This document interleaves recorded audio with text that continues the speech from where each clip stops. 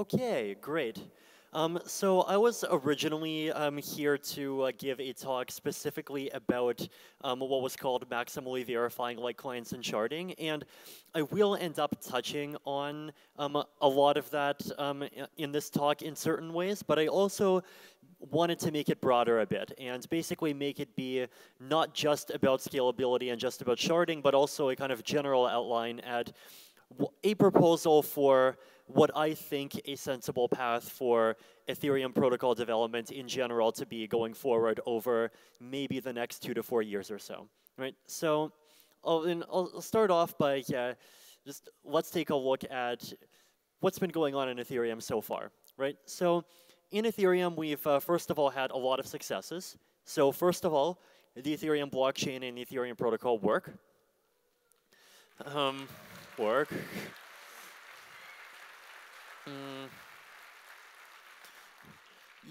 You may have noted the total lack of a crippling DDoS attack on the network this year.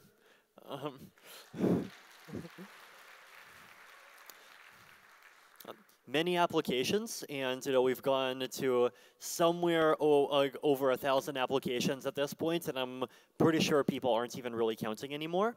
And it shows in all the charts, right? So this is the Ethereum transaction chart, and we just recently broke above 500,000 transactions per day for the first time, which, in case you can't divide, is something like over 7 transactions per second. And so it's, well, it's or almost exactly 7 transactions per second at the peak, actually. So the amount of activity on the Ethereum blockchain is orders of magnitudes higher than it was like 1 or 2 years ago. And this includes not just Ether transfers, it includes ERC20s, it includes Ether Delta, it includes various different dApps, it includes just a whole bunch of different smart contracts of various types.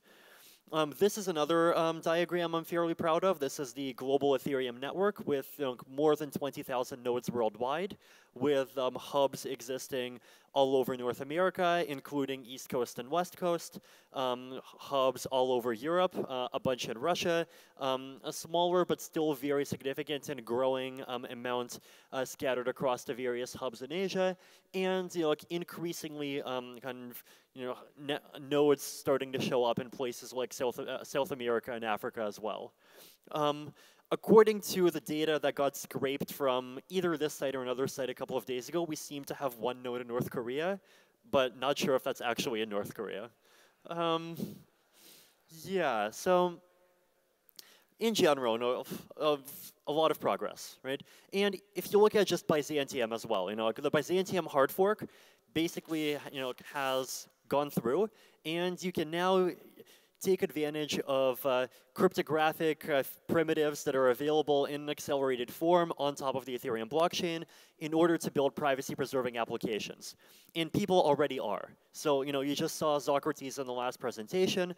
Just yesterday, I saw on Reddit someone announced a protocol that was doing a reputation market based on ZK snarks. There's I know of one project that's trying to do things with ring signatures, actually multiple projects. So I also know of at least a couple of projects that are taking advantage of RSA verification to do things like better communicate between Ethereum and existing DNS, between custodian e-residency and just various other things. So the privacy part of the 3 kind of major challenges to Ethereum's success that I've outlined, privacy, security, and scalability, is actually quite well on the way to being solved. Now, there is still a lot of work to be done. Someone actually has to build the ring signature stuff. Someone actually has to build Socrates. People actually have to use it. People have to actually make using zero-knowledge proofs practical. But we've made progress. So what are the challenges? So scalability is probably challenge number 1, right? So this is a quick excerpt from the sharding FAQ where I talk about this challenge called the scalability trilemma. And I basically state that it seems likely that blockchain systems can only have at most 2 of these 3 properties at the same time. Number 1, decentralization, which I define as basically being able to run without trusting supernodes, scalability, so being able to process many more transactions than a regular laptop, and security, so basically, it's okay to be vulnerable to 51% attacks, but you definitely cannot be vulnerable to 0.51% attacks. There is a very, very big and growing graveyard of systems that claim to solve the scalability triangle, but actually completely don't. So, I actually think that the scalability triangle is solvable, but it basically requires significantly more kind of complex technologies than, the kinds of technologies that we have available. Part of this is something called the data availability problem, which I'm not going to talk about today because it really does require a 1-hour presentation to go through. But basically, it gets this problem that a lot of people don't even think about, but basically, not only do you need to verify that the blockchain is valid, you also need to verify that everyone can access the blockchain. And even ZK snarks and starks cannot solve that part of the puzzle. And there's mathematical proofs based on information theory that say that if you cannot solve that part of the puzzle, your protocol is basically cannot be secure. The relevant paper here is basically one that says that batch updates for cryptographic accumulators are impossible. So hat tip to Justin Drake for that one. So it is a very significant and hard challenge. So basically right now, every node processes every transaction. The capacity of a blockchain is limited to the capacity of one node. And it's actually even worse because we need to have safety margins for anti-DDoS purposes, the limiting factor in Ethereum scalability, and Ethereum's likely worst point of DDoS vulnerability is likely to be disk reads. And also, Ethereum VM execution is currently absolutely not parallelizable. So, these are just known facts, and they severely limit the extent to which Ethereum in its present form can scale. So, the likely solution to a lot of this, now there are more incremental solutions that we can do. So, for example, you can use EIP 648 to greatly improve parallelizability. But if you want to really solve the fundamental problem, every node processes every transaction, basically sharding. And the way that you think about sharding is, well, basically you can split the blockchain state.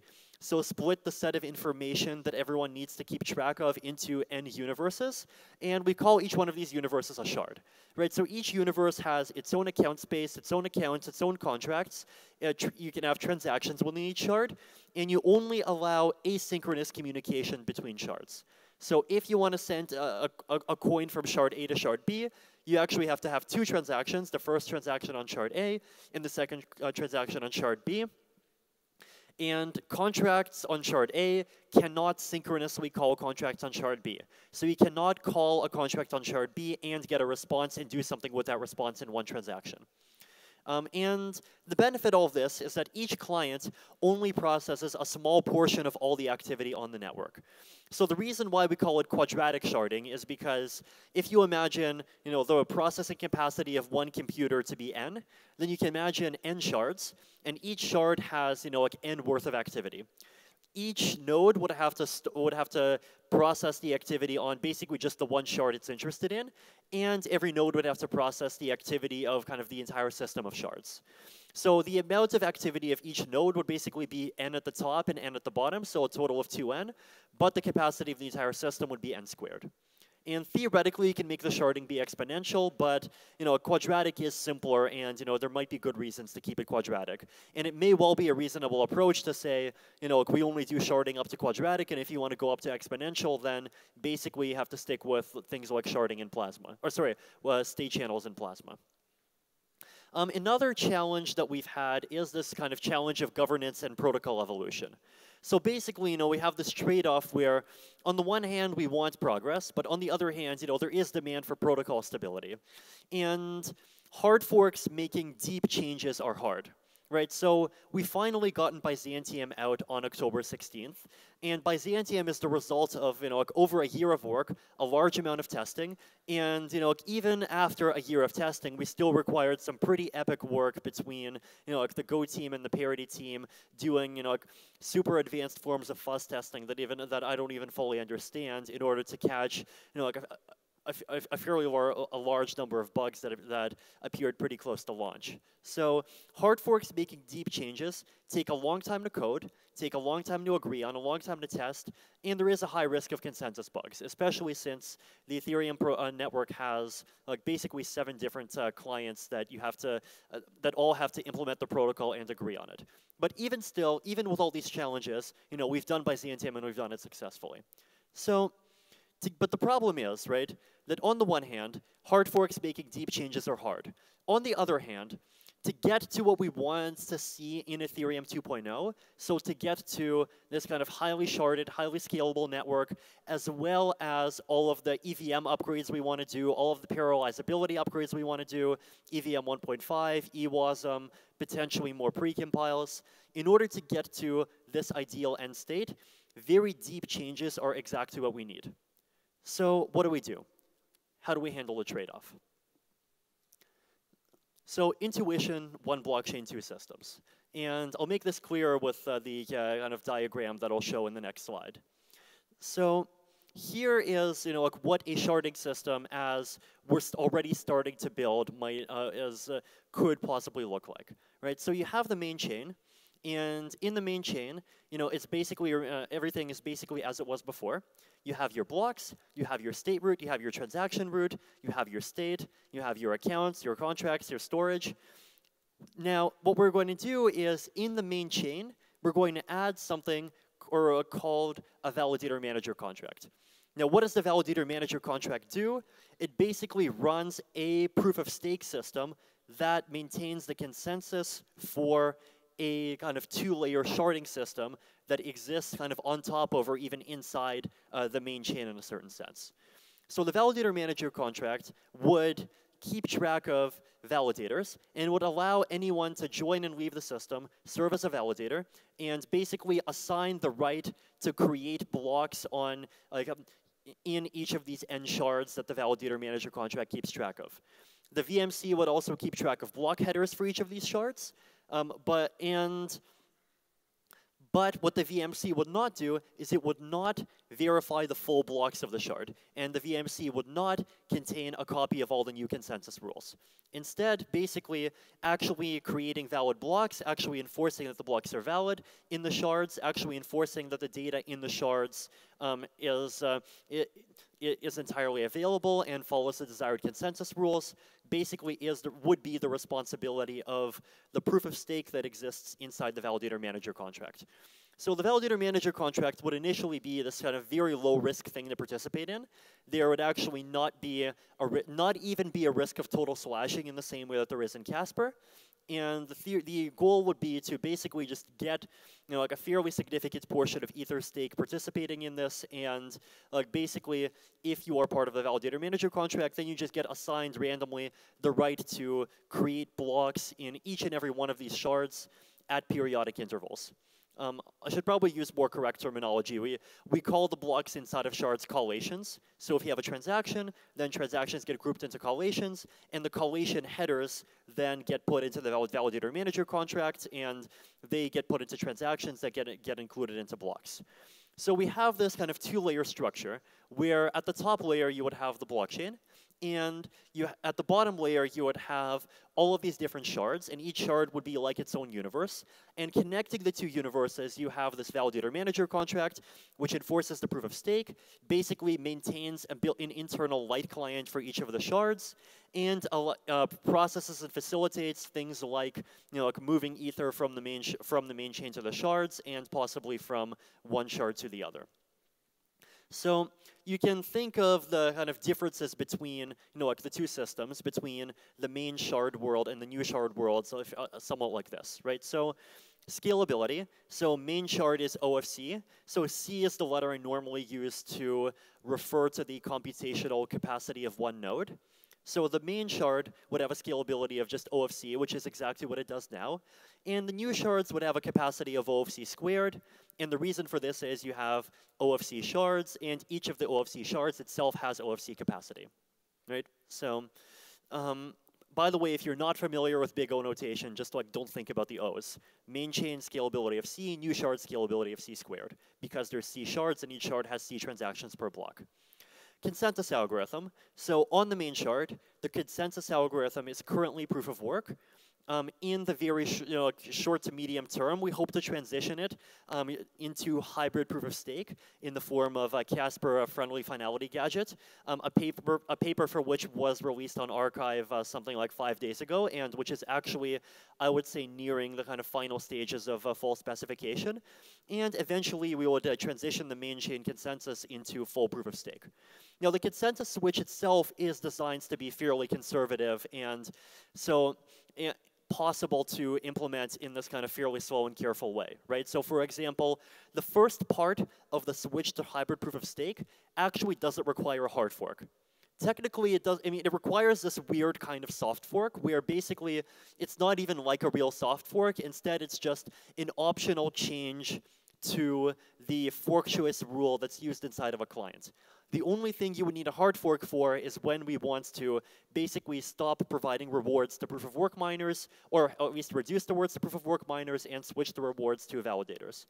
So the switch to proof of stake, I'm fairly confident, can be done in this kind of gradual, fairly conservative way. Main shard has full security, basically the same security guarantees we can expect to have now.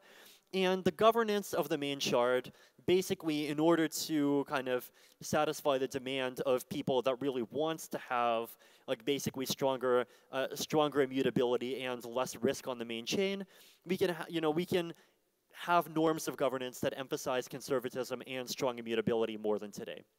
Now, what happens in the new shards? So scalability, OFC squared. Consensus is this proof of stake where in order to vote in the proof of stake, you would have to deposit Ether into the validator manager contract, and the validator manager contract would randomly assign to you the right to create blocks on all of these shards. The security would be 50% honest majority of the on-chain proof of stake holders now, and basically once the what we want to do with Ethereum 2.0 and sharding solidify enough, then eventually the shards would be kind of tightly coupled, and the two would have roughly the same level of security. And now the governance for the new shards is basically just going to be on-chain Ether voting, right? So basically, for these new shards, because you have this proof of stake, we might as well have this proof of stake be used in order to basically vote on what the protocol changes are within this sharded universe, right? So basically, validators themselves already are going to be the ones that enforce the consensus rules. So, why not just have them be, just the one? They kind of are the ones that decide on the rules already. So we might as well accept this, and we basically actually take advantage of this because this kind of on-chain ETH voting governance would give us the ability to basically emphasize fast evolution in the new shards initially. And then when we have this tight coupling and when every client becomes basically a fully validating client for all the shards, then the kind of governance would become much more conservative. So this is kind of the dichotomy that I'm suggesting, where we can have these two universes at the same time, where the universe on the left, the main shard, is just basically continues working as Ethereum.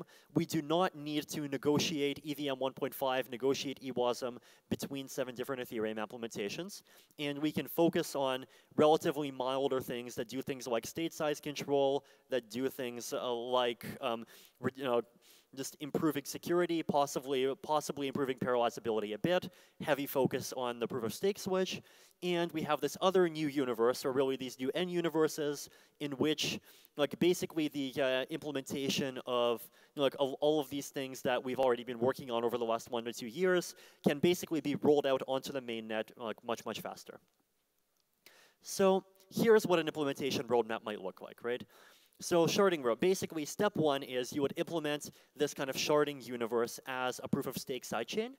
And in a proof of stake sidechain, in each shard you would have collations, and the collation headers would be verified and processed by this on main chain validator manager contract. Block creation rights are assigned by a simple proof of stake in the VMC.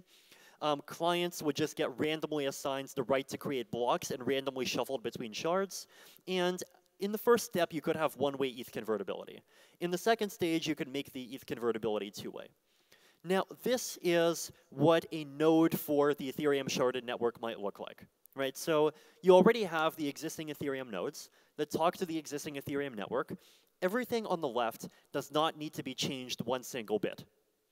What you have on the right is you could have a sharded chain node. Sharded chain nodes would be responsible for basically broadcasting full collations, right? So collation headers would go into the validator manager contract. Full collations would only be broadcasted in this sharded chain network between all of the nodes that are participating in the sharding system. So sharded chain node would be written in Python initially, and it could be designed in such a way that it can talk to any Ethereum node by RPC. Now, if we want fast evolution, we could have like basically 1 or 2 clients for the sharded chain node initially, and then over time, like ramp it up to the full 7 as more teams become ready.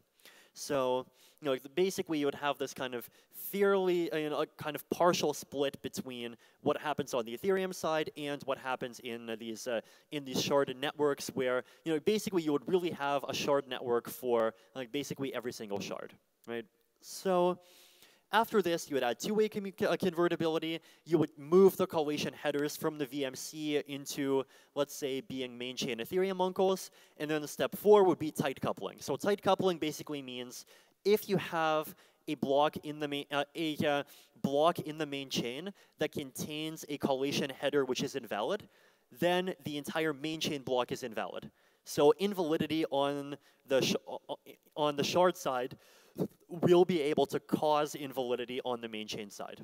And this would be basically when the main chain and the shards would both switch into this kind of tighter security mode. And stage 4 is something that theoretically could happen later. Ideally, it should happen basically when things on the sharding side are actually reasonably stabilized. So remember, the shards that I'm suggesting are creating new address space. They are not affecting existing address space. This gives us a unique opportunity to make many very important, many efficiency improving, but backwards incompatible changes to the Ethereum protocol. So what kind of changes do we want to make? Well, we can just list through a few, right? So number 1, changing Merkle trees from hexarray trees to binary trees. This is a no-brainer. It makes the Merkle proofs 4 times shorter. Account state tree redesigns. So you might want to get rid of contract storage trees. You might want to have like multi-level nested trees. You might want to have a different account system. These are things that we can brainstorm. These are things that we can think about and optimize. EVM upgrades. So basically, can we make the EVM efficient enough that pre-compiles are no longer necessary? It seems like it's very likely that we can. So in the Ethereum community, we have had these kind of 2 paths for optimizing the EVM, where one of them is this kind of Greg Colvin's approach of EVM 1.5, which is more moderate upgrades and additions to the existing EVM. And the second one is this kind of full-scale replacement with EWASM. Well, basically, the idea would be let's work together, let's come up with what combination of these 2 models seems most reasonable, and let's just immediately apply it as the only EVM available in the shards. And so this way, you would have much more efficiency without having to worry about as many backwards compatibility issues. Parallelizability. So there are fairly simple Ethereum upgrades that we can do. So EIP 648 is one example. There's also a sharding EIP, which is a stricter version of EIP 648, which basically lets you execute Ethereum transactions in parallel. If you can do that, then we basically have, if we want it, kind of unlimited access to the kind of big block scaling route, right? So if we have parallelizability, if we want to, we could always make the blocks bigger, and all that would happen is that the kind of resource requirements of running a node would just be a bit higher, but if you have enough cores, you would still be able to process a block fairly quickly. So parallelizability is something that if we tried to add it to the existing Ethereum, I mean, it would require some fairly deep changes, but if we can make this kind of new system where we have parallelizability right from the start, then it might be easier. Stateless clients. So stateless clients are a topic that I've written about slightly, but they're a topic that you might end up hearing about more and more over the next while or so. The basic idea behind a stateless client is this, right? So, I mean, as you might have seen from the diagram, stateless clients have something to do with a Merkle tree. Everyone bow down to Ralph Merkle again. Yeah. Okay. So consensus nodes do not hold the entire state. Right, so consensus nodes, so basically full nodes, miners, anyone, do not need to hold the entire state. They only need to hold the root hash of the state. People who want to send transactions would apply attached Merkle branches, so witnesses, basically proving the correctness of the specific portions of the state they want to access. So if you have a state root, and if I want to send a transaction that sends 10 coins from address A to address B, I would provide 2 Merkle branches that prove the existing balances of address A and address B. Then the transaction, the blocks would get passed around with the witness, and like that's all the information that a node needs in order to execute the block, execute every transaction in the block, and figure out what the new state root is going to be, and what the new Merkle branches are, and what the portions of the state are that got modified by that transaction. So the idea here is that we can substitute each individual instance of a disk read. So basically, each individual instance of reading like a storage key or an account from disk, which takes, possibly something like a millisecond, with about 1 kilobyte of bandwidth, assuming we optimize the Merkle tree and assuming 1 billion accounts. If we go up to 1 trillion accounts, then we'll only need SHA-Core 1,300 bytes of bandwidth. Now, the benefits of this are that, first of all, it makes it much easier to reshuffle validators when sharding. Basically, the idea is that if you're in a stateless client architecture and use get suddenly reassigns to a new shard, you do not have to download the state of the shard. In a stateless client paradigm, fast syncing is literally pretty much instant. And this is true regardless of what the state size is. Stateless clients allow us to care much less about the state size. So even if the state was, like 1 petabyte, nobody really needs to store that 1 petabyte. And they massively increase parallelizability kind of as a side effect. So, like this is one other kind of secondary scalability path that, basically it might even just make sense to do it in the sharded universe from day one. So, regardless of kind of each individual proposal, right, the general idea is that we could have ongoing development of the Ethereum protocol happen in 2 layers, where the first layer basically involves relatively small changes, efficiency improvements, getting Casper rolled out, and then the second layer is the one where rapid development and experimentation happens, and it's the one where we could get to thousands of transactions per second actually fairly quickly and on a significantly accelerated schedule if we want to. So if there are applications that do not need super duper high security, then they can just go on layer 2 fairly quickly. So this gives us the benefits of basically both approaches at the same time, right? So safe and conservative layer 1, and all this rapid development in layer 2, and the ability to use layer 2 in order to do all of these protocol improvements that developers have been dreaming about the whole time, without having to go through this kind of political process of getting all 7 clients to agree on it and write 1 million tests for it and fuzz it for 6 months in the short term. In the longer term, even as the sharding system solidifies, of course the sharding system will end up focusing more and more on conservatism and security, and eventually the two will be kind of merged in some nice and clean way. But look, this is something that if we want to, can wait 3 or 4 years. So the good news is that along with the initial work on sharding proceeding very quickly to the point where we are basically just inches away from having a working Casper proof of concept testnet in Python. We also have initial work on sharding that's being done in this repo. So we have some developers that are working on a sharding capable client. And that are starting to work on some of these stateless client improvements, starting to experiment with some of these optimizations. And the hope would be to also, if there are other client developers that wants to participate in this as well, then this is something that should happen totally openly, and this is a process that should eventually go beyond just happening inside of one client. And basically, in the short term, the sharding stuff would continue as kind of proof of concept in test mode. And the nice thing is that because this is not being done as a hard fork, because this is being rolled in gradually as this kind of loosely coupled overlay at first and tightly coupled over time. Like basically there is no sharp testnet to mainnet cutoff, right? So like the extent to which the shards are a testnet and the extent to which the shards are a mainnet actually kind of flows fluidly from one to the other over time. So, like basically this way we can get development of both scalability and a large number of other needed improvements in both quickly and safely with respect to the existing Ethereum protocol. Thank you. Safely with respect to the Basically.